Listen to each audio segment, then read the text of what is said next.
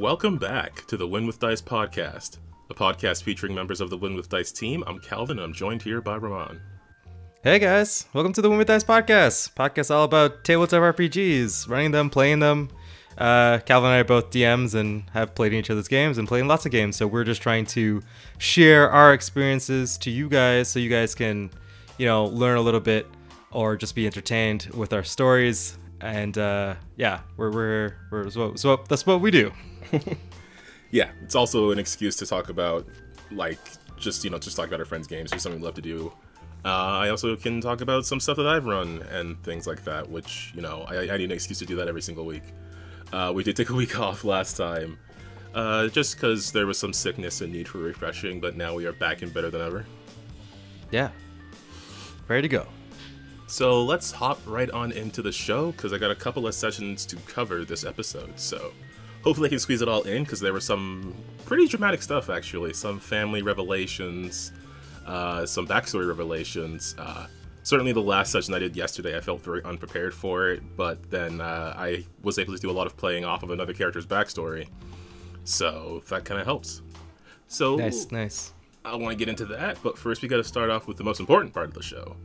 The Win with Dice weekly GM tip of the week. All right. Totally thought ahead on this one a little bit. Probably too far ahead because I forgot it, a lot of it, but I have the notes. So, I'm learning a little bit from Calvin, putting some notes down. I was saving this one for maybe like another Lancer episode or a Lancer month, but I'm going to use this one here specifically on narrative roles or like those skill-based scenarios that your party is trying to deal with, like Calvin's infamous water traps, where the poor PCs are just drowning. Sure are. Yeah, it's really hard to, at least in like Dungeons and Dragons and Pathfinder, to resolve scenarios that don't require the minusing of hit points, like the zeroing out of the HP. So kind of like guidelines I kind of thought about. It's mostly either like, all right, we're all going to help one dude solve all our problems, or the entire party is going to try and get X number of successes, kind of like a group role, right?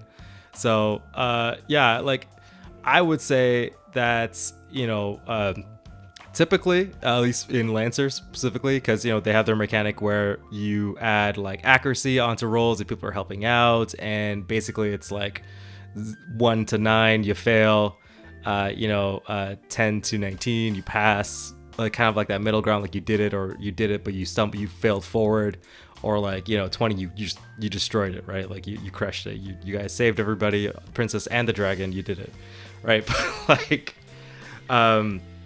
I was trying to hammer out some things, and it dawned on me that a lot of times I think I would like to resolve narrow situations with like a single die roll. I think to me it seems to be like the best, because you can go ahead and add all those different stuff together into like a montage, right? I kind of want to condense everything into a montage where like it's like, oh, we have to fix this boat, like everybody, someone who's the best boat fixer or whatever, the best crafting skill or shipwright skill or something like that, they're gonna go and make the roll, but everybody else still gets to help, right? Like maybe the smart guy gets to use some of its smarts on like materials, and like the big guy gets to roll like strength or something because he's helping lifting all the mass and all that crap, right?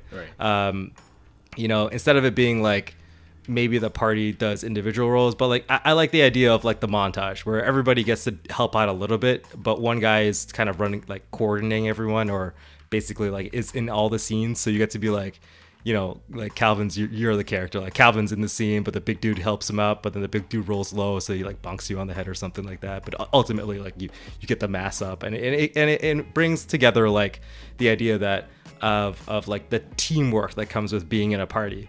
The hardest part I think is bringing like or at least the hardest part, and the part that I love the most in like team games, or like even like in media, like with big groups, is when the group comes together and solves a problem together. And it's like kind of like the you know, I was gonna say the Avengers, but I guess the Avengers, where like everybody teams up for the first time, or like teams up and does those cool, you know, working together kind of deals, and could have some real, you know, cool narrative moments where characters get to tell how, you know, somebody helps somebody out, or like maybe there's like begrudging like animosity between two party members, and they resolve it over like, you know, chopping some wood or something like that one time. Yeah, I understood that reference. So do you mean, know what I mean? just like adding more like aiding other people into group checks, or just narrating more so that you're working together than that you're each contributing towards instead of each of you doing your own individual thing that contributes towards a goal? Do you mean like the party is specifically trying to assist each other or one specific person in some way? Exactly, right. So like you're trying to resolve like the entire situation with one roll, right? But because of the mechanical framing of assisting, it helps drive the narrative. Okay, like how am I actually going to assist this person doing the task, right? Okay, I see. Because the person with the highest stat is obviously going to be like, oh yeah, I know my character. I built my character to be good at this. It's probably linked to their backstory. They're probably like, yes, I've been talking about ships for like 5 sessions now. I finally get to fix a ship, right? And then it's like, you know, that person can be the basically the lead in the scene, and everybody else can be the supporting characters, being like, okay, well, you know, I'm the dude with all the money. I'll make my money roll, and I'll buy all the stuff. And we get a cool little montage of like a shopping scenario or something like that. You know what I mean? Like it's like, because of the mechanics kind of lead into the narrative, I think, you know, party roles are really cool, and we should do them more. Yeah, definitely. Certainly, like if you come across a situation where you know there's one person who can specifically do this thing you're trying to do, that's a great way for either as a GM to encourage players to do it, as a player to also try to jump in and, you know, get yourself involved with that sort of thing. Oh yeah, for sure. Yeah, and it also leans towards, because, you know, a lot of times the game's kind of split between like like actors, right? Like, you know, the people who want to be in the spotlight the most. So let them, you know, they usually have the characters with the highest amount of skills. They usually want to get into the role-playing aspect of stuff. So let them set the pace, but also bringing people who are not so comfortable with it. But, you know, let them play a smaller part. So it's not just like, okay, so what do you do? Right? It's like, so, you know, how are you going to help me? So, you know, it already prompts people to like, you know, get involved and join into the narrative fun. Right? Yeah. Yeah, definitely. You definitely want to find ways to encourage the quiet players to join in. Yeah. So that everybody can have fun. Yeah. All right. So that's our weekly GM tip of the week. A way to navigate working with group checks. Yeah, for sure. For sure. Also, guys, we're recording on Halloween. Happy Halloween. Geez, we are, yeah. Happy. It's the end of the spooky month. You know, so I hope your month was full of you know, fun and candy and spooky, scary stuff as well. Yeah. Yeah, you'll be hearing this at the beginning of November, so enjoy your holiday shopping. Yeah. You ready for the Christmas music? Because here it comes. It's probably already here, frankly. But yeah, let's get into the show. So, I've talked about this on here a billion times. The Crown of Dragons campaign, my homebrew campaign that I've been running for my friends. Started off as me having no idea what I'm doing back in 2018, and now I have, well, now I still have no idea what I'm doing, but I wrote down some things. I guess is the best way to describe it. So, the main thrust of the campaign is... Don't... Calvin, that's like all GMs ever is like, I don't know what I'm doing, but we're playing anyway. Like, yeah, basically, that was certainly what yesterday's session was like. But yeah, the main goal of the campaign is to recover the Dracoronum, or the Crown of Dragons, because I like to blend two Latin words together and think it makes me sound smart. It's essentially a crown that can contain several different orbs of dragon kind and then be used to control dragons. The party found some information about where some parts of it may be kept, and they've been sort of on the way to deal with part of that. But something they've been sidetracked with, and I've also been throwing more things in front of them, is that one of the characters got a note from their all-powerful patron informing them that they had to be at a certain location before the end of the year. Fortunately, going to that location also meant being on the way to a part of the Dragon's Crown that they could pick up. So the party's been sort of heading that way. I've been throwing different frustrations in front of them, slowing them down for no particular reason. But they yeah, of course. It's not like they have to get somewhere at a specific time, right? I don't know what you're talking about. They are a few weeks away from the end of the month. Last we talked about this, they were in the middle of they're getting into like the more populated areas, so they were just leaving like a big city that's full of like crafters and inventors. There's some people working on large autonomous creatures, and their rivalry going on that the party has sort of found themselves in the middle of. They recovered an object that was part of this rivalry in a different location, and now discovered its purpose. But they decided to move on, leaving things as they were. At the end of the last session, or a couple sessions ago, they were being followed by a mysterious figure that was able to escape their pursuit, but did follow them somewhere across the landscape since they left the city. So we pick up with session 28, according to my notes, which is madness. I can't wait till it's like session 1000 or something. It's like, and then it's like, we finally found like one dragon orb. I don't know if I'm gonna like change up the pace of it, like because on my campaign's calendar they're getting into the next year, or the new year of the calendar rather. I don't know. I feel like I want to change up the pace a bit, but I kind of like I like the journey of frustrations. There's just too many sewer notes to do, right? So, session 28, it started off with some travel, and again, I was just using, like, my old travel table, and sometimes I would have to, like, add new things, because we did end up using a couple of things more than once. Not in this case, necessarily, though. They came across what just looked like a broken archway, and there were a couple of giant rats inside, but they were able to find a coin purse inside the rat's nest. There was a very awkward incident as they were camping later and the rats returned for revenge. The person who was camping, they rolled a 1 on their perception check, and I was like, oh great, I got you, here it comes, a giant rat. But the rat rolled a 1 to attack. So everybody was just kind of standing awkwardly, and you're like, Yeah, it was a very... It didn't really work out for anyone. The rats ran off pretty quickly after that. The next day, they ended up in a... It was more of a narrative / combat encounter. I did like add new things to my list of creatures because I saw like a cool creature and I was like, this thing's neat, I want to use it. And it was an icicle snake, which is basically like a snake made of ice that can hold so still it looks like an icicle dangling off of a tree. Oh, that's a cool, I was like, what? Right? It's like, oh, it's kind of cold outside. Snake! So yeah, there was like a whole bunch of those, because they're not particularly high level, and I didn't want to just... I could have just boosted them, but I like the idea of a low level swarm, so I could put like a whole bunch of them there. So they were able to notice what these creatures were. They tried to stealth around them, but weren't able to necessarily do so successfully. Some of them went out to investigate, and a fight started. The party was able to fend them off, but I got to use a cool creature, so maybe I'll do a larger version of it in the future. I just think it's a really cool concept. I mean, like, that's a hell of an adaptation to be like, yes, form of icicle, like, it can only exist in, like, cold-tempered climates, right? Like, yeah, man, because it's like the middle of winter, so... Cool, interesting. All right. And yeah, they took watch again. At that particular night, one of the players was able to see the figure following them from the city, but they were very much keeping their distance. And they made sure to inform the rest of the party about it.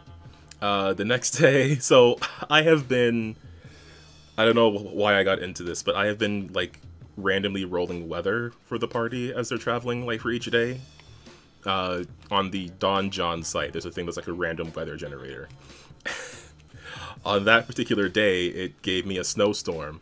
So I described it to them. The party did buy winter clothing a while back, so I was able to help them with like any like fortitude saves or anything like that on like particularly cold days. But they chose to camp out that day, and I was like, yes, please waste another day. It's almost like there's, you know, a deadline or something. So they just rested up that day. If I look at their calendar, I can tell you specifically what day it was, but it was sort of like the end of the 11th month of the year, around then. Oh my god. Get so close. It's making me nervous. But then the next day, so this is where things get interesting. So, one of the newer characters, a fighter by the name of Edgar, he is a pretty strong and... You know that one party member who's like, I gotta try to kill this person specifically? He's that guy. Yeah. Oh, okay, yeah. Nice. But he does have a history in this region. As the party was walking along, they walked into what seemed at first like an ambush, but it was led by the town guard of the nearby town of Dunshold. And leading that guard, it was a character named Athilda, who bore a striking resemblance to Edgar. Oh. She was, in fact, his older sister. And mentioned that their family was part of the ruling family of Dunshold itself. Damn, man. Walked into that narrative moment right there. Sure did. Definitely got Helland. Right? So yeah, then they had to just stop and catch up. Essentially... Edgar finally explained his backstory to the party, which he had been largely hiding for some time. And now that he's actually talked about it, I can talk about it. Oh, yes, finally. So Edgar explained that after his training, he had been working for one of the previous lords of one of the regions, by the name of Homeloaned, because I gave everything a random generated name several years ago. But he had been working for the Lord of Homeloaned for some time, but then they had ended up being ambushed while on a quest for a mystical item that the Lord was suddenly obsessed with. They were ambushed by a bunch of necromancers, and Edgar was the only one to make it out of there unharmed. The Lord himself, Lord Randiel, he had been infected with some sort of necromantic magic or disease, one that caused him to die soon after. Now, Dunshold did have sort of a upstanding reputation of, you know, warriors, knights, things like that.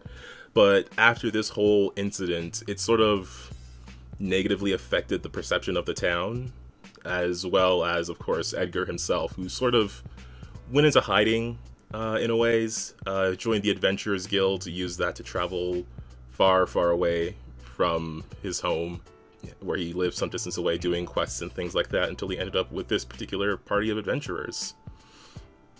And his sister kind of mentioned like how severe the impact on the town was because Edgar kind of disappeared after all of that. Mm-hmm.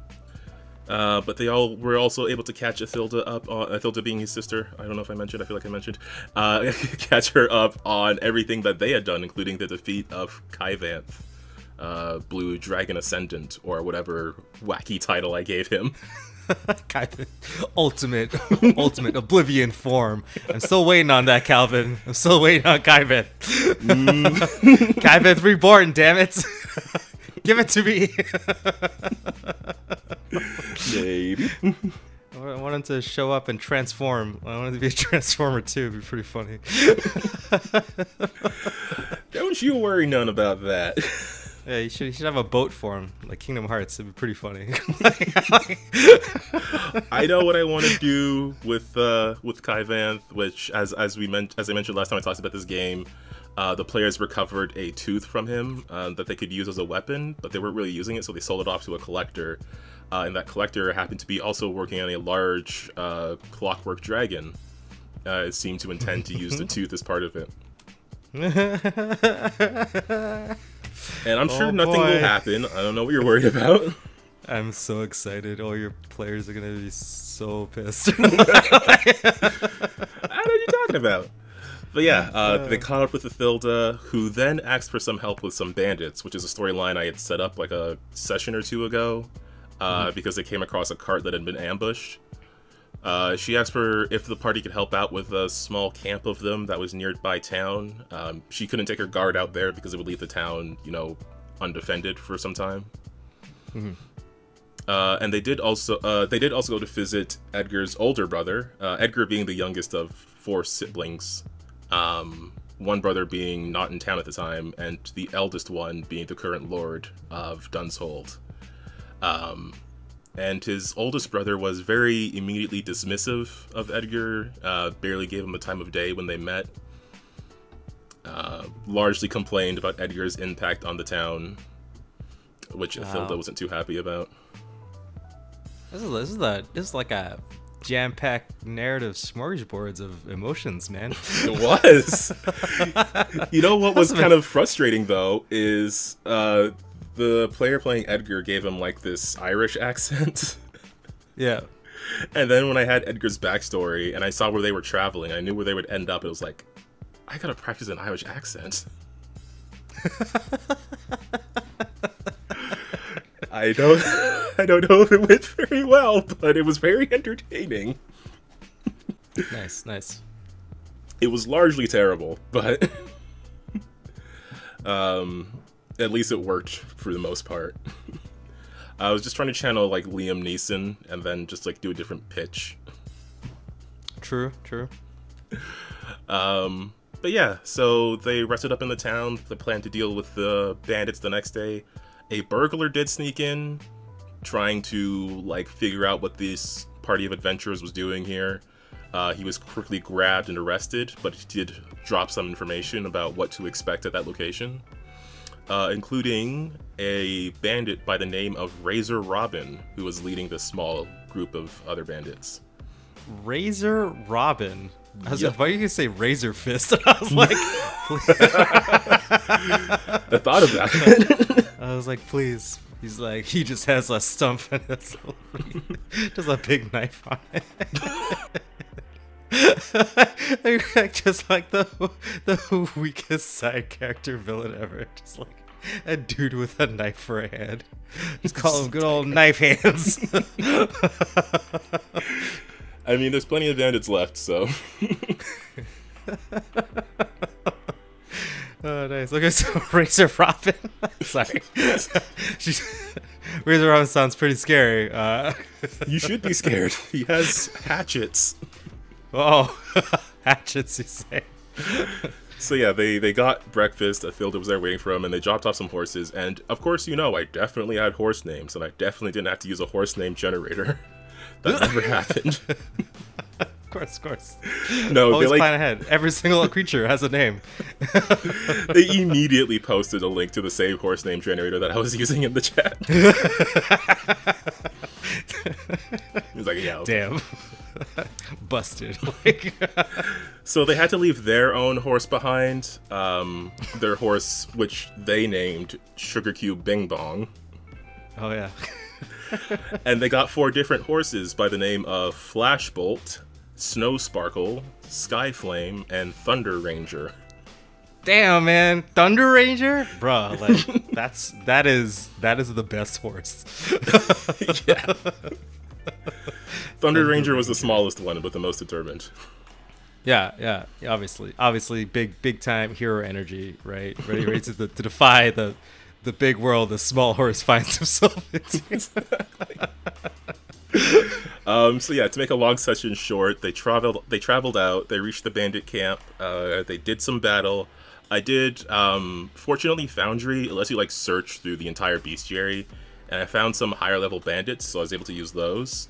But Edgar did 64 damage, so party was able to win. Edgar just demolished a dude, and everyone was like, I'm done. Yep.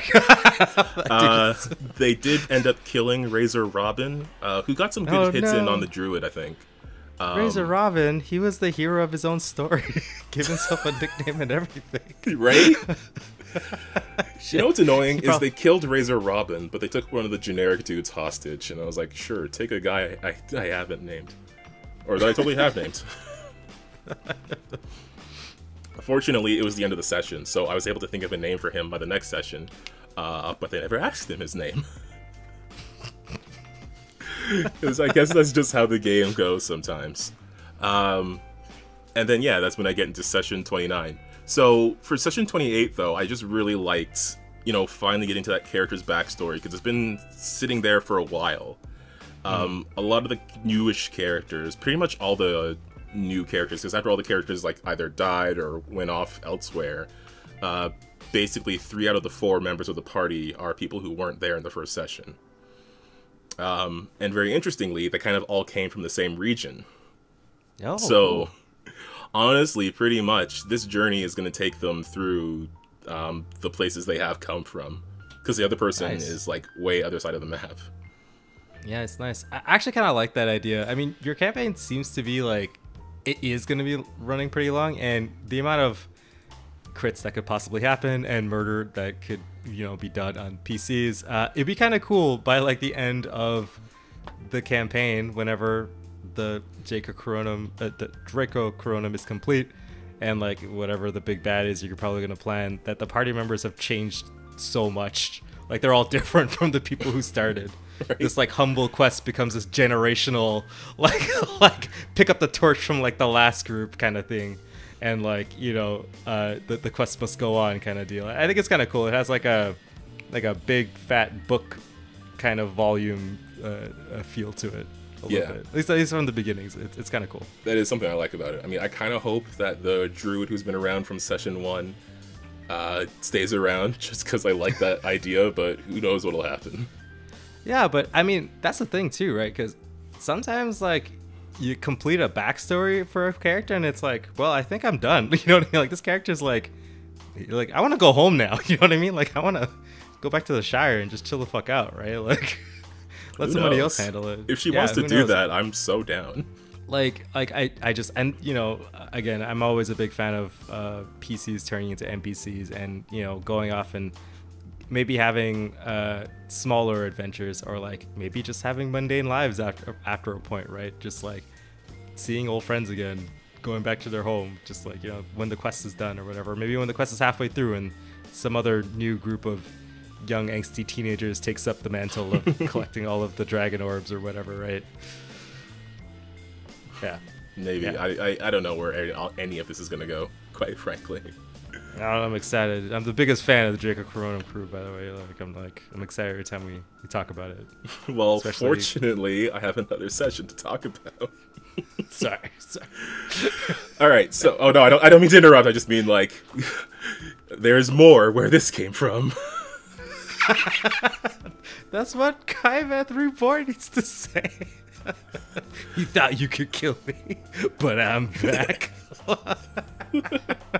Kaivath is dead. Okay, he got hit by a sword and he died. It could be like the Terminator, like he just keeps coming back. You should have like John Connor show up and be like, I was in the future where Kaivath Reborn took over. Oh my gosh. I can't do time travel. I can't add a plot element like that when I have so much going on already. Oh my god, it'd be so funny. That's too much. Oh my god, what if Kaivath got all of the like, he actually collected all of the dragon orbs and the Draco Corona, and that's why he had to send John Connor back in time to stop him. Look, man, there's too many things going on for me to suddenly say, here's time travel. Very tempting, though. I'm gonna put that in my ideas list. Okay. I'm glad. I'm excited. But yeah, we got into the next session. With the bandits, they were sort of cleaning up at the camp there. They did some perception checks to see what loot they could find.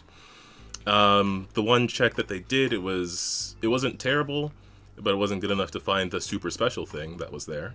So they tied up the bandit, they asked him some questions, they got some coded notes from around the camp, which they were able later to get someone to translate to piece together that there was sort of a larger force of bandits further north from the town.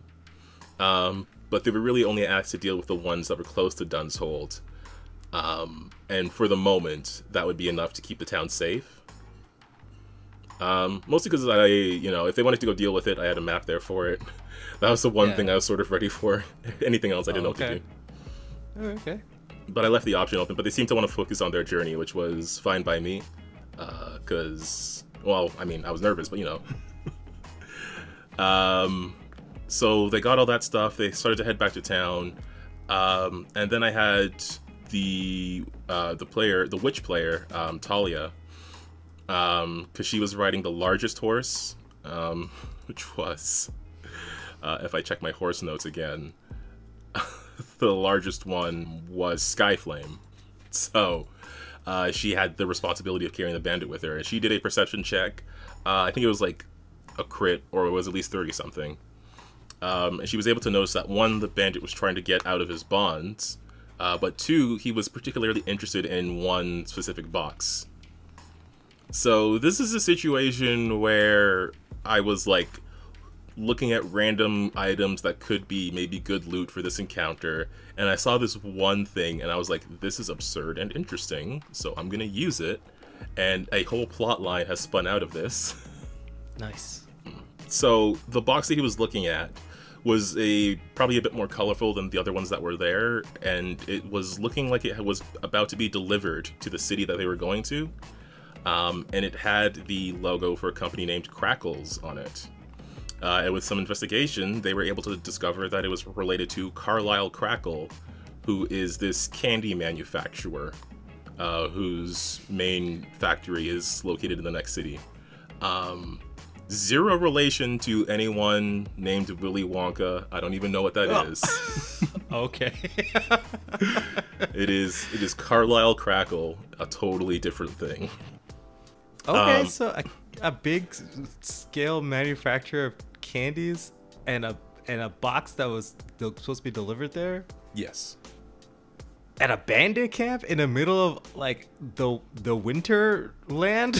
Like, yeah, what? essentially, it was part of some stuff that was stolen from carts. They found other boxes and stuff. That's where they found the rest of the loot, right, and the notes and everything. The great cart network of. Of course, that's how things get around, right? Yeah. In this anachronistic time they find themselves in. So they opened the box, and it's full of like these specially made candy sticks, which there were exactly 67 of, because I rolled a d50 plus 50 to see how many would be in there. But there was one that stood out from the rest, one that was sort of like snake-shaped. They could tell that magic was coming off of it, they could tell it was conjuration magic, but they couldn't specifically tell what this stick of candy did. And they wouldn't know for a couple more days. Oh, okay. The bard player, Randy, suggested finding an elderly bedridden person to identify it, making an obvious reference to a story about some guy by the name of Willy Wonka, which again, I've never heard of. You're right. I don't know what you're talking about. But they took the guy prisoner and they headed back into town. They dropped him off in the prison and they told Athilda about everything that went on. They rested and prepared the next day to head off to the main capital city, which was sort of not too far from Danzon.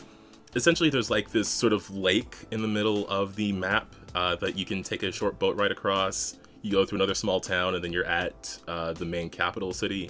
Or you can just go around the whole thing, which is a bit longer, but you don't have to pay for the boat ride. Fortunately, since they did a favor for the town, they were able to get that ride for free. Nice. So they woke up the next day, and a few things happened. One of them being Athilda was very insistent on having a spar with her brother. Okay. So for Nice. Athilda, I just used like Captain of the Guard stats, but I gave her a halberd because I specifically mentioned that's something she had. Nice. But I forgot halberds are. I should have just let her use the halberd with one hand because that would have been super cool. But I don't know if that was her thing. Well, I mean, you could just told her that she was thick, so she could just hold in one hand because that's how cool she is. And yeah, I should have gone for Edgar, it. Edgar sounds mad cool, so like there's like I just assume everybody in her family are just like super OP, like do like 100 damage kind of people, right? Like basically. Yeah, I should have gone for it. Because I realized like afterwards a lot of the Captain of the Guard abilities, like they have like shield block and stuff, and I was like, oh no, I can't use the shield, I'm using 2 hands. Boo. Well, you could just call it block and guard. Look, man, just take the rules are written for a reason. Oh my god, Calvin. Don't kill me. You could have changed it to be like parry. And everyone would have been like, oh, that makes sense. Yeah, I could have. But honestly, I went in there pretty arrogant about my luck. And then I got several bad die rolls. Every single one was terrible. Athilda could not land a single blow on Edgar as he was like smashing through her HP. Oh, did you end up using like the duel rules from Pathfinder? I had them in my notes, but then I kind of just like didn't use them. I don't know. I just wanted to. I don't know. I kind of just like focused on the battle between the two of them. I guess I could have used it if I wanted to spice things up a bit. But I really thought they would more like just like smash into each other than try to use like those different charisma abilities. Yeah, that's true. That's true. But like, I don't know. I'm a big fan of those dueling rules because, you know, it kind of changes things up from like smash, smash, smash to smash, smash, smash, right? Like, it's just like, you know, there's some cool moments where you could be like, lol, I bluffed you. Or like, lol, I knew you were going to bluff me, so I looked out for it. And it's kind of one of those things like you activated my trap card. Like, you know what I mean? Like, yeah. it's like, it's I definitely see like a great purpose for them. I just didn't know if that fit for this particular instance. Because I figured it would just be more like a test of strength, and regular initiative was fine enough for that. Sure, you should have just done an arm wrestling contest. That's like... No, that's your thing. True. I mean, arm wrestling contests, you could just wrestle, you just punch each other. Like, it's all just like throwing your big numbers at each other until one of you stops, right? So... True. But yeah, they sparred. Edgar won. They're about to head off. Athilda, before they left, mentioned that her guards did see someone who seemed like they were trying to follow the party, who they described as, and the description they got was very familiar to the one they had seen following them into Vibrantis, the larger city that they had left before. Mm-hmm. But with the shortcut across the water that they were about to take, it seems like this person, if they were following them, was either going to lose them or be far off. So who knows what's going to happen with that? Nice. I know, but it's not going to happen yet. So they arrived at a small port by the name of Talos Port, which would lead them across the lake to a place called Mage's Basin, which is sort of like it took the ruins of an old tower, reformed it to like an alchemical lab, and that's just north of Novaborn, which is the large capital city of Tovaros, which is where they were going to pass through, and also where the bard used to live. Oh, cool. So yeah, as I got on the boat, there were a couple other people there. One dwarf who like slept through the whole ride, and one elven alchemist who was going there to be an assistant to a very popular alchemist there. Was very nervous of the druid's pet, but the druid player had, for whatever reason, taken the box of candies and was just like giving them out to people.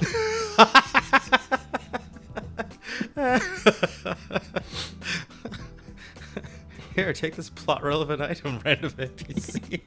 Basically. So yeah, they stopped to ask the dockmaster like his name and backstory. I was like, yeah, of course I have that. His name is tap. As I'm looking up my list of names. His name is Docs. I've been a dockmaster my entire life. Came from a family of dockmasters, mind you. Going back 10 generations to my grandpappy. Dachshund the fifth or something. Not far off. One person actually suggested a name that was far too similar to a named character that I actually have prepared. So I was like, funny, but I can't actually use that. Nice. But yeah, so they gave that guy candy. They gave this alpha candy. She got to talking to Randy the bard, who played a bit of a song for her, and she was really into it. So this bard Randy, Randy Copperfoot, bearing no relation to Johnny Silverhand at all. Gotta bring the system down, man.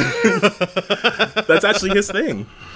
I know, 'cause he's Randy Copperfoot. So does he just not have like shoes on or something? So you know that he has like a copperfoot. I don't know if anyone's seen his feet. They just take his word. That is, well, Copperfoot I guess is a name, not like. I think so.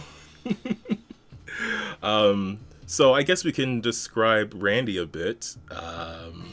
Essentially, and this is something that the party is aware of, so I can talk about it openly. Essentially, he was a popular bard a few decades ago, about 50 years ago, in Novaborn. He was a very popular underground artist in the band Paladin. Nice. Real metal. And yeah, they did that kind of like, you know, rebellious youth music, disobey your parents, disobey authority. They kind of inspired people, and they were also very popular with goblins.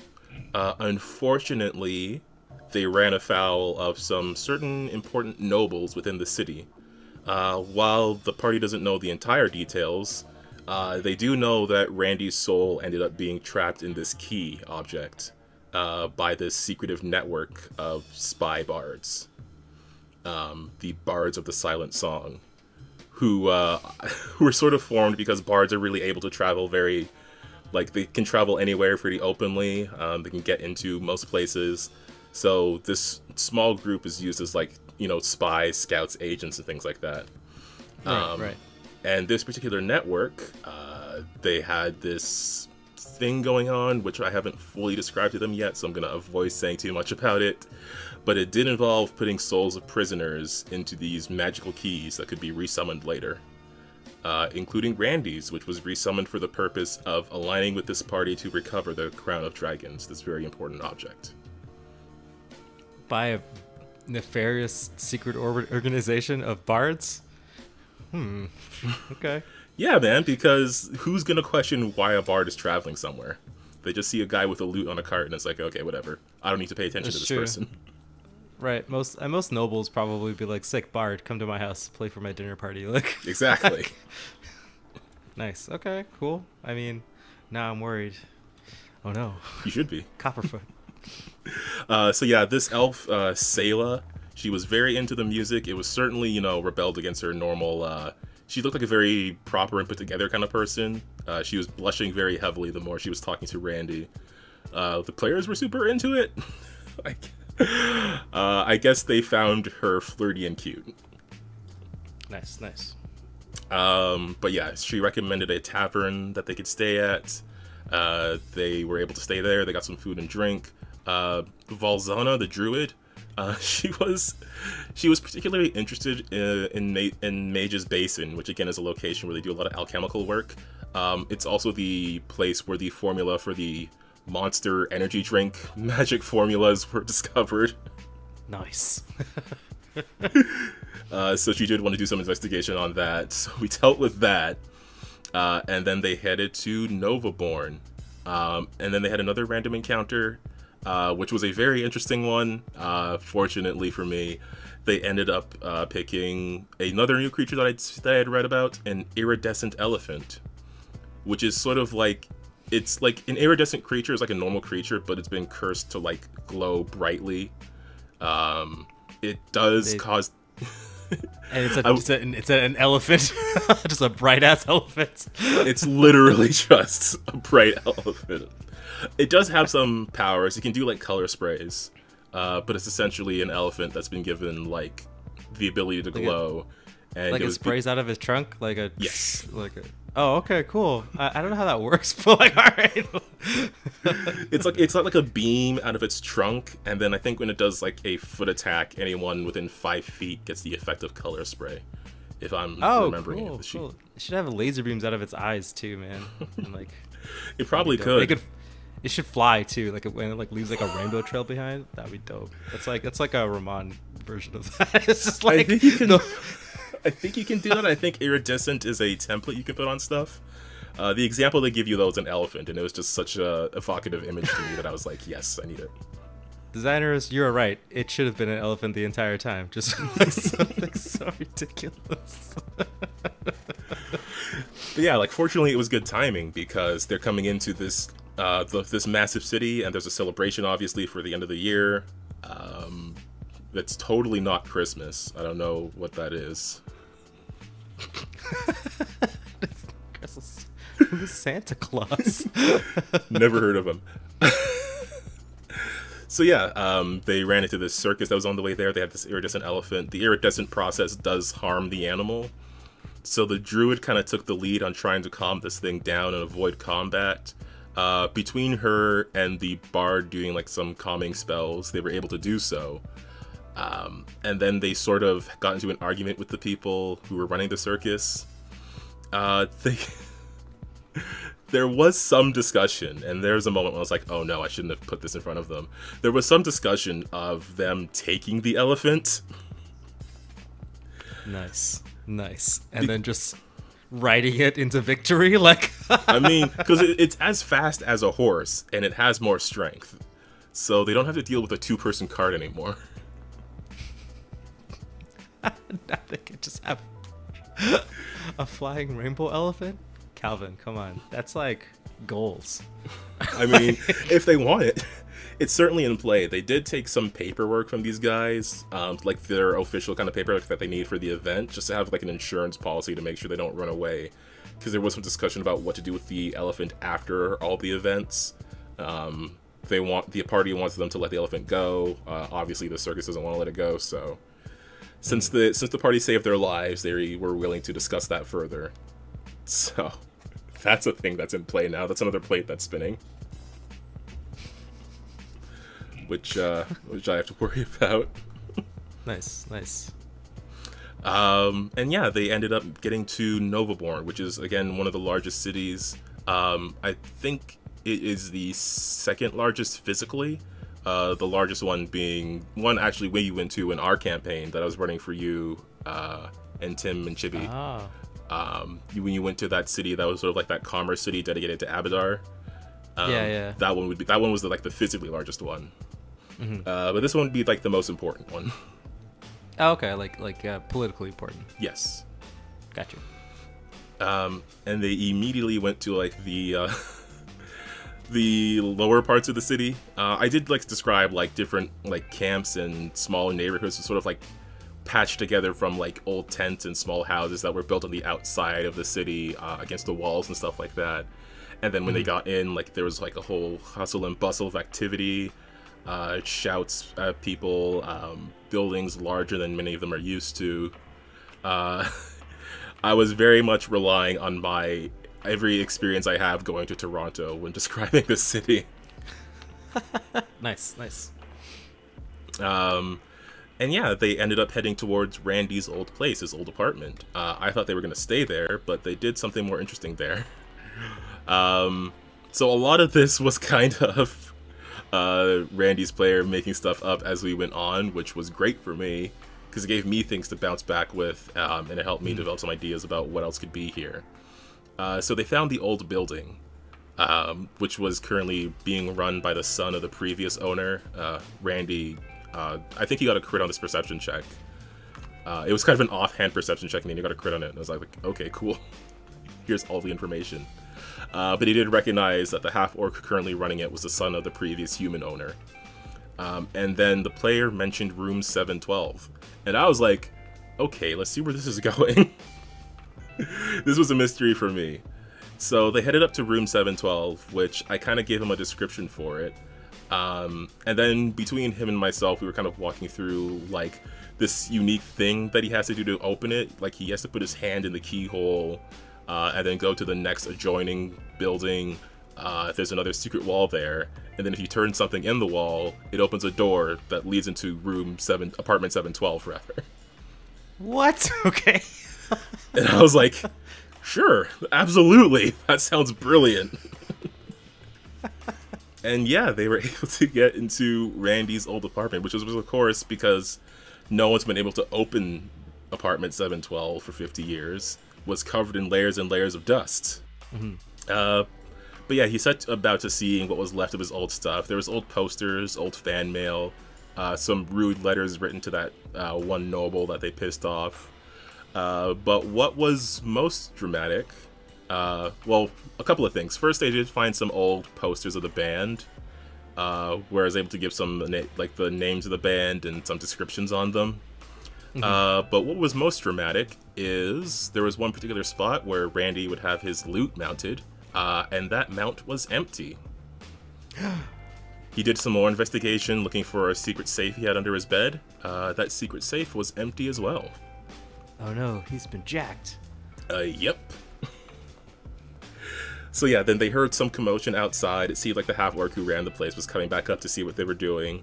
Also to mock them for not being able to get the room open. So while Randy was out there distracting them, the rest of the party disrespected his privacy and went through the rest of his stuff. They learned some new things, you know, just basically seeing like what kind of fan mail was written, what kind of influence Randy had on people. Also, a whole lot of those letters were written, quote-unquote, by goblins. Because again, Paladin was very popular with goblins. Nice. And yeah, they sort of set about investigating like who was left in the band, who could have taken that loot. The answer was fairly obvious because there was one elven member of the band who could still be alive after 5 decades. Yeah. So they did some investigation. They went to like an old pub that Randy used to visit regularly. The area had been largely gentrified, though. So, while it was originally named the Dirty Bird Pub, it had been changed to Falcons. Oh, wow. Okay. So they did a bit of investigation there. Yeah? This is pretty cool. Like, I like that. That's like, nothing ever stays the same in Night City. Exactly. What's Night City? I don't know what. Sorry, Nova Born City or whatever. Like, this is how you become a legend. I can't even, man. I can't even, like. Yeah, man. Steampunk 2077. So yeah, they did some investigation. They also did a bit more investigation into the Crackles company. They learned the neighborhood that the factory was in, and they also identified the actual object itself. It is a wondrous figurine, a candy constrictor. I don't know if I gave them the name of it, but I did explain the function of it, which is essentially that if you do the right magical process, this candy stick can turn into a snake. Oh. Okay. And they, for some reason, seem to suspect that it had something to do with maybe a contest and some sort of tour of the factory. I don't know where they're getting this idea from.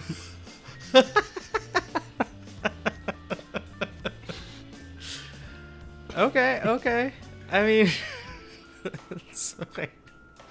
wait, so you're telling me that, like, when you get the thing and you're like, oh, cool, a snake, and you're like, I got the snake, and they're like, welcome to the factory. Maybe. Oh my god. So you have to defend yourself from a snake coming alive, and then you're like, okay, you're a good kid, come on. I never said it was hostile. Just one lick will send you straight to the hospital. Yeah, this was like, this was just me seeing a cool item and then putting it there because I wanted to use it because I thought it was cool. And then the players were like, oh, this is definitely this thing. And I was like, yeah, sure. It totally is. I don't know. That's one of the things I like about this party. That's what I really liked about this session, is that the party was very much leading a lot of it. This session is always pretty fun. Like, I'll flim-flam and pretend like I know everything that exists all the time, but I like those moments where the party is like, oh, what if this is the thing, and oh, here's how this door probably works. And I'm like, yeah, definitely, that's for sure how it is. Give me those ideas so I can remember them and then recycle them for use later. For sure. I mean, also, like, you're surprised too. Like, very few times as the DM you get to be surprised, right? Right. Because, you know, you have perfect knowledge of the situation, but, you know, players come up with a cool idea, you're like, damn, that's good. Right? Like, yeah, basically. So to finish off the session, they found out that information about the Crackles company, but they also did some more investigation. They went to another seedy bar where they found an old poster of the elven bandmate, a bandmate by the name of Darren, which is based on a long-time inside joke between me and the player, involving some stuff that happened in the Sims game. Okay. Originally, this elf went by so the band was Randy, a halfling Davris, a human Fam Starden, and the elf Darren Cosmic Contraption was his whole name, or at least the name that he used. They found a poster that was like fairly recent, maybe a couple of decades old, relatively recent compared to Randy.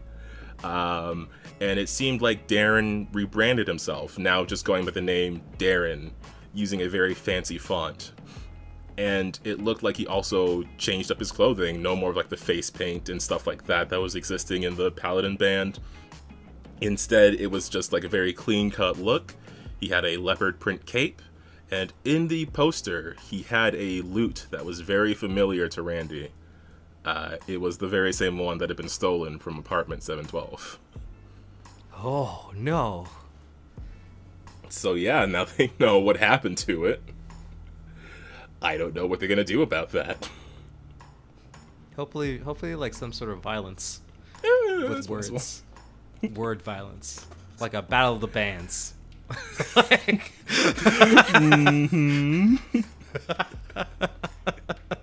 Hey man, you sold out. And I'll show you a real view success. And then you could use the party roll where everybody else joins in and makes this band with Randy as the lead. And like the druids on drums. If they do that, that would be phenomenal. But yeah, like, majority of the stuff that happened in Novaborn, I didn't really know where that was going or what was going to happen, because a lot of it was guided by the player just doing his thing, and I was like, yeah, sure, that's definitely what happens. And then here's this, and then this guy comes back and he'll talk to you for a bit. The party's in there, so they're looking around. Let me look at this character's notes so I can see what kind of thing they would find. Here's this noble they pissed off, here's some information on that. Here's what happened to them. Their child is in power now, so maybe something's going on there. Like, I don't know. I was very nervous going to this session because I felt like I had nothing prepared. But I had enough to work with, I realized, which is very lucky for me. I guess I do better in improv than I do in pre-planning. I feel like that way too all the time. It's like when stuff goes off the cuff, it feels like it flows a little better somehow. Like, yeah, you're not too stressed out about hitting all those plot points you wrote down. You're just kind of like, yeah, let's run with this idea, you know. So yeah, pretty much. Like, there's less need for like, oh, I gotta plan and figure things out and have things ready, and more like, here's what needs to happen in the moment. Here's what needs to exist in the moment. So here it is. And then you can deal with the consequences of that and follow those plot threads wherever they might end up leading you. Oh yeah, for sure. And that's like I feel like the more experience you get as a DM, the better you feel about leaving those questions unanswered, like in the moment, and just being like, I'll resolve this later. Because like, yeah, I mean, you only have to deal with it within the span of 4 hours, and then you have like maybe a week or 2 weeks, maybe more, to figure out all the little nitty-gritty details of it. You just set it aside till when it's relevant. Yeah, because now I have time to figure out like all the Crackles stuff, all the Darren stuff, the loot stuff. I do have, like, because where the party was traveling for the Witch's Patron, I have a lot of that ready because it's just been around as a plot point for a long time. So that I'm nervous about, but I mean, they'll get there when they get there. Hey man, I mean, the end of the year is looming, like. Yeah, that one I'm very excited about. I've had those things sort of simmering for a while, and I keep going back to them and being like, oh, what if I did this? What if I did this? Now I'm at a point where it's like, okay, I gotta do it. I gotta Yeah, spring for this. sure. But yeah, I hope they stay in Novaborn for a bit. I want to see what they do with this whole thing. I want to see what they do with this loot. I'm definitely like, I have some stats and stuff for the loot, but I'm curious to see how they turn out. That's cool, man. I mean, it sounds like your game's really a bunch of little short stories, like little short adventures compiled up together, like on the backdrop of, yes, we have to get the MacGuffins together, right? Like, yeah. Like, to be fair, like the chocolate factory thing, this whole loot thing, the even just like the whole, you know, being the runt of the litter in a family full of warriors who just like, you know, you fucked up one time and brought shame to the family. Now like bandit deal, like it's like all that kind of stuff just seems to be like you can spin that off into whole campaigns, I think, from that point. But you know, I'm still excited to get at least either the Coronum or the Draco, like, you know, like one of them. Like I want them to get one of them. They are on the way to the blue stone. They're almost there.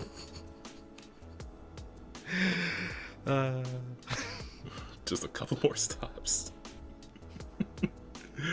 Shit. But yeah, very excited. And yeah, we also got to have like that one moment with the character's older brother. They actually got to patch things up a bit because they were sort of in like this garden where their mother was buried, and they had a bit of a conversation. And you know, I actually managed to pull off the Irish accent for a bit, but yeah, it's turned out really well. And I'm just really, I don't know. I gotta stop getting in my own head about sessions because with this, like, they always turn out well. I mean, yeah. Every time we kind of recap the Draco Coronum, I'm always like, damn, all these good ideas. I'm glad that it worked out. Like, you know, so I can keep hearing the adventures of those guys and your campaign and stuff. So yeah, I think you're. As an outsider looking in, I think it's working, whatever you're doing. Definitely. I should have let Athilda one-hand the halberd, but other than that, I think everything went great. I think you just goofed on semantics, man. Like, this lady's a badass warrior lady. She could just if you just said that, oh, she has a move where she just throws you out a window, everyone would be like, yeah, that probably makes sense. Like, that checks. Yeah, sometimes it's like, oh, I probably should just let them do whatever, and then, but it's like, oh, but they already have these abilities. Oh, this doesn't work. Fine, I'm in it for the long haul. But some stuff, it's like, yeah, I don't know where this is going. Let's pull on this thread and see what happens. This is a journey for all of us.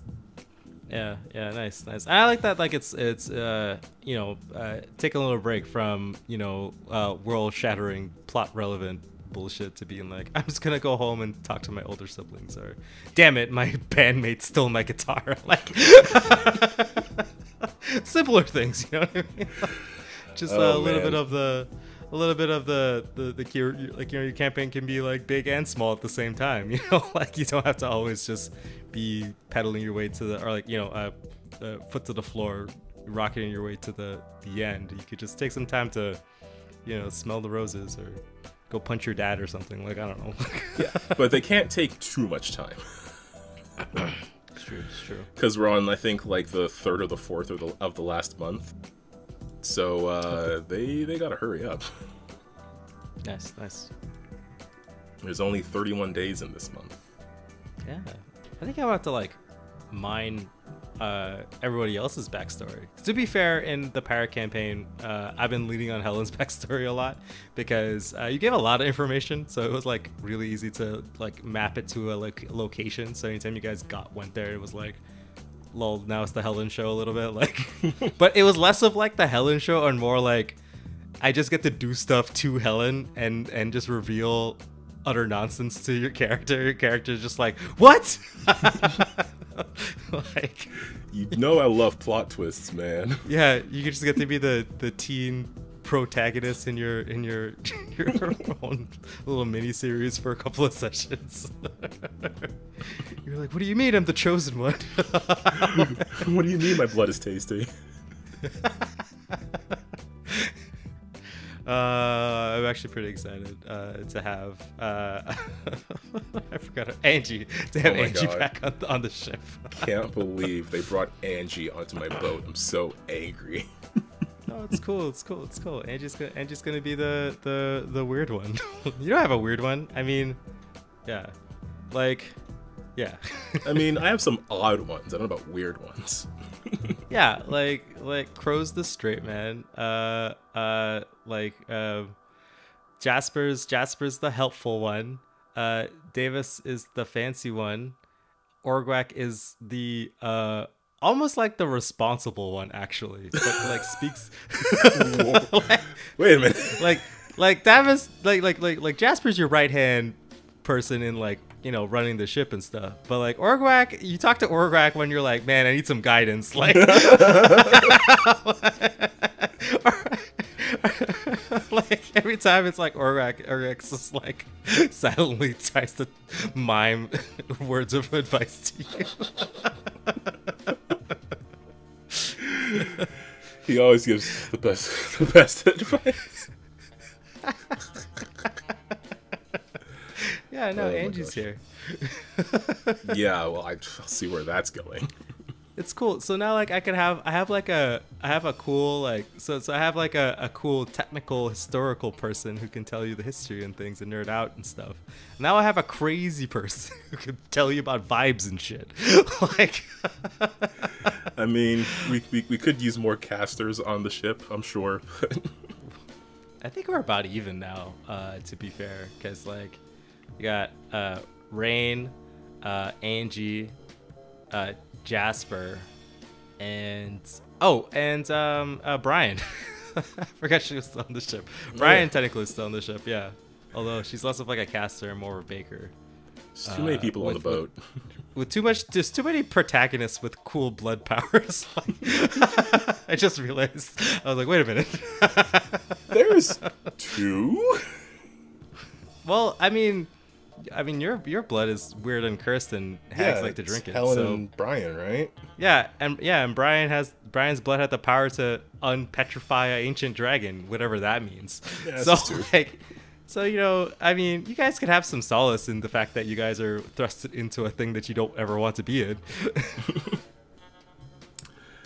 So who knows? Maybe some cool character development might happen through there. Just be like, wow, it feels like we're both main characters in our own story. Never. I'm gonna be a pirate forever. No, destiny. Oh man, yeah, I'm excited for that. I'm excited to play the next session of this. I have some of the loot stuff. There is like a special loot in Pathfinder 2, but I wasn't a super big fan of it because it's mostly just like a loot that you can also use as a club, and it's like, nah, like that's okay. Like that's okay at lower levels, but I wanted to do something more special with it, and I think I found something, and I'm gonna see if I can adapt it. Pathfinder writers like just like this thing's a guitar, but it's also an axe. It's just like, oh, cool. Thanks, Pathfinder. That would be cooler than the loot that's a club, man. Like, yeah, it's not. I don't know. It's like 1d4. It's like, what is that? You're level 7. Don't touch 1d4. Get out of here. True, but it's like a magical weapon, so like I guess technically you could double up, so you don't have to have like a weapon to switch out. So I know what they're doing because you can like make it like magical and use it as an actual weapon, so you don't have to actually switch out your weapon or do anything to something else, right? Like you could just have a loot and that's like the thing that you have. But like I was like, come on, you have a magical loot, like what the hell? Like you should be able to like do cool music stuff with it. Exactly. That's my thought. Like it should have more cool effects. Like I can see how this would be useful if you're like if you're like a low level bard or whatever. Yeah. But for this party at this level, I want to give it something cooler, and I have some ideas. I have a thing, so all right, yeah, cool. Yeah, well, for me, I love talking about magical items. I would just make it like a staff, but like you can record bardic stuff in it. So like you can just, I don't know how bardic powers work. I don't know how like the actual spell situation works, but it'd be cool if it was like you can store songs in it or something, and then like. So when you just have more ability to play more of them, or like it would be cooler if like there's just a bunch of magical lutes and instruments, but they all have specific like songs attached to them, and if you're like a good enough bard to play them, like it'll just like, you know, like the song that like blows up the world or something like that. Like I should steal something epic. I should steal ideas from Sonic Underground and just have like specific music instruments. Like here's the guitar and here's the drums, and a keyboard, Wait, I guess. what? I don't know. Sonic Underground, that's they have special powers? I didn't even know that. I thought they're just rad. Like, But no, they had the instruments and it made them powerful or whatever. And then they had, like, I only really remember the cool theme song. okay, true. But anyways, I now I'm getting a bit off topic here, so I think we should end the episode. Sounds good. But yeah, man, I'm really excited to get back to them. I love playing with this group. We can do like a whole variation of things, and I don't know what we're gonna do next. They've given me a whole lot of ideas to work with, so I know what I can prepare, and probably what I will not use, because they'll not ask anybody their name or whatever. But yeah, thanks a ton for listening to me ramble about this game and this party that I love playing with. If you want to hear more of this kind of thing, why not hit that subscribe button and hit that bell notification so you get a notification every time we upload a new episode for you to listen with, or listen to. Okay, it's getting late. I do want to give some shout outs again to the United Paizo workers who were officially recognized recently by Paizo, so shout out to them. Again, I'm going to link to their site below. Nice. Our Lancer episodes, our Lancer streams, Celeste's RPG NPC guides for Lancer, Celeste's Lancer RPG NPC guides rather, that sort of describe how you can use different Lancer NPCs in your game. Shaka's Field Guides and Fukane, a unique Lancer setting that you can check out and get some files for your CompCon. Untold Stories project, where I'm playing Mutants and Masterminds every week. Oh man, we were off last week, so I didn't get to talk about this. The crossover episode. Oh yeah, crossing over. Yeah. How was that with all those players? It was brilliant. Some people were dressing up. I tried to dress up as my character, which just it meant like putting on a cool hood. Fortunately for me. Nice. I didn't have to put like a whole welding mask on like some people. But yeah, man, that went brilliantly. It was very much the superhero thing, like they punch for a bit and then they're friends kind of thing. Which involved us punching for a bit. But what it had everything I loved about a superhero crossover. It had like actual story consequences, because now there's items that are traded between the team. We have a communicator that can reach back to them. We have this connection with them now. Our stories briefly intersected. There were like moments where certain characters interacted with each other that sort of changed their dynamic. Like the one character in our group, who's normally the responsible one, was talking to this other person who is the older, more responsible one of their group, and was like, "Oh no, I'm no longer the adult here." Like, oh damn, wait a minute. I have to take orders now. Which was, yeah, that was just like a brilliant moment. Everything I like about a crossover, a mix up of powers, one group of people, like, I want to describe it, but I don't want to spoil too much, but it was just involved, like, one particular superhero was kind of going, like, they were just, like, randomly attacking people, so we had to sort of deal with them, and we thought it had to do with something the other team was doing, but then we had to work together to move this person to another dimension, while some of us were trying to, like, fight each other, and it just all worked out really well. Cool. And yeah, I think my character is sort of friends with another member of that hero team, so hopefully they get to hook up again. Nice. This particular superhero being a octopus in a mech suit. Nice. So I really want to have that team up between the archer and the octopus. Should be like the arrow and the tentacle or something, like spin-off show. Yeah, when's our miniseries? Yeah. I'm gonna petition for that. Yeah.